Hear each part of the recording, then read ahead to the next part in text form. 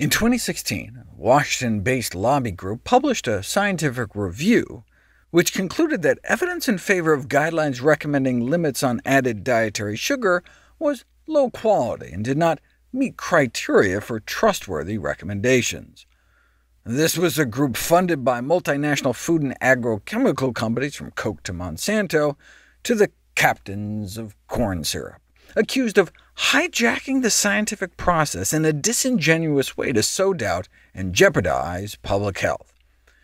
But exactly how did they get away with it? Here's their paper, questioning the scientific basis of guideline recommendations on sugar intake. Using the GRADE approach, they concluded that the overall quality of evidence to support such recommendations was low to very low.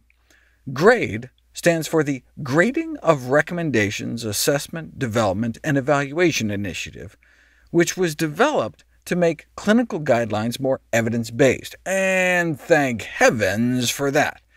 Clinical guidelines, like which drug to give to whom, used to be developed by the gobsat method, just some good old boys sitting round a table. Under GRADE, high-quality evidence appears to be derived exclusively from randomized trials. This is not surprising, given that the GRADE process was designed for drugs. And of course you want your drugs put to the test. Remember the Premarin story, where for a decade organizations recommended that clinicians encourage postmenopausal women to use hormone replacement therapy because women who were taking it appeared to have fewer heart attacks. But when put to the test, randomized controlled trials instead showed the opposite. So we definitely want drugs put through randomized, double-blind, placebo-controlled trials where people are randomized to take the drug or unknowingly take a placebo instead, and no one knows who's in which group until the code is broken at the end and you see how well the two groups did compared to each other.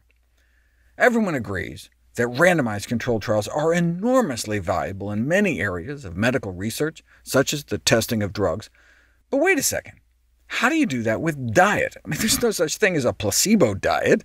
How can you randomize people to different diets, but somehow hide from them which diets they're following? People tend to notice what they put into their own mouths. And RCTs, randomized controlled trials, are so expensive they typically last for only weeks or months, but it takes most cancers decades to develop. So it's nearly impossible to see if different diets prevent or cause cancer that way. To see if smoking causes cancer, you can follow large cohorts of smokers and non-smokers out for decades to see who gets cancer and who doesn't, but it's not like you can randomize people to smoke or not smoke for decades. When studying lifestyle interventions, you often just can't do randomized controlled trials, and even if you could, it might not be ethical. Take crib death, for example, sudden infant death syndrome.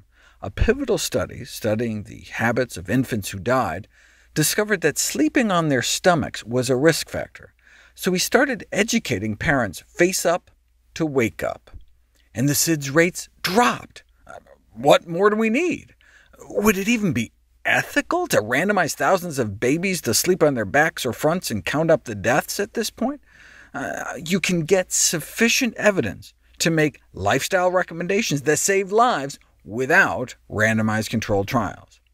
Critical questions, like what dietary pattern produces the best health outcomes over a lifetime, simply can't be answered with randomized controlled trials. You can't randomize people to different lifetime diets and expect them to stick to them, so we need to compile an amalgamation of evidence from other study designs.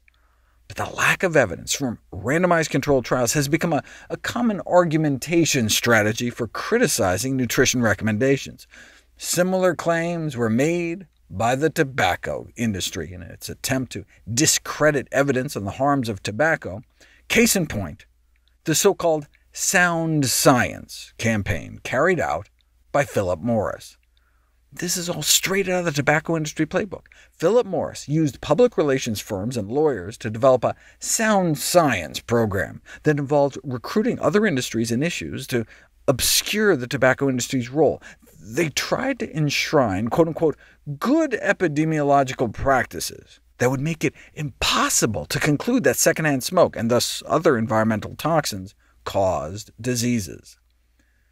Public health professionals need to be aware that the sound science movement is not an indigenous effort from within the profession to improve the quality of scientific discourse, but rather reflects sophisticated public relations campaigns controlled by industry executives and lawyers whose aim is to manipulate the standards of scientific proof to serve the corporate interests of their clients. And not just tobacco clients, but hopes to expand to the food, plastics, and chemical industries.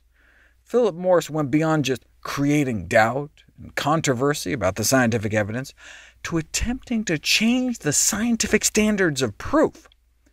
But randomized controlled trials aren't the only source of good evidence.